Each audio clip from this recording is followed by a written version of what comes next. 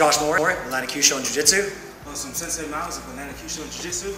We worked class night working a lot of small joint manipulation, specifically working on the fingers.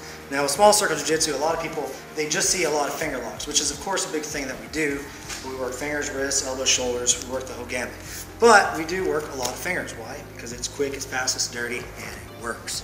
One of the most basic techniques you learn, like as a white belt, is just if he pushes, I'm going to yield to it, I'm going to catch the fingers, I'm going to turn into it.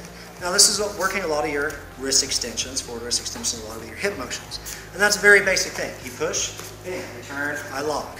We do it all the time. Many different ways that you can work it. But a question that came up tonight, we push, if I'm here and I get this lock in, why would I ever care to switch hands? All right, because that's just one easy transition. Basic finger lock here, transition this way. Well, maybe I need this hand for something. In this case, maybe this is my weapon side. All right, so we're here. Maybe he gives me a push, all right? Pop. We do our, sorry, sir. We do our lock.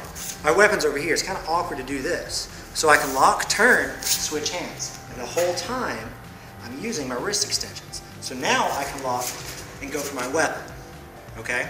So we do that one more time, nice and slow. He pushes, bam. I go for my lock. Oh crap, my weapon's on that side. Turn, lock here. And I can of course hit or pull the weapon, however I need to. Let's do that from another angle, please. So, again, he pushes, bam.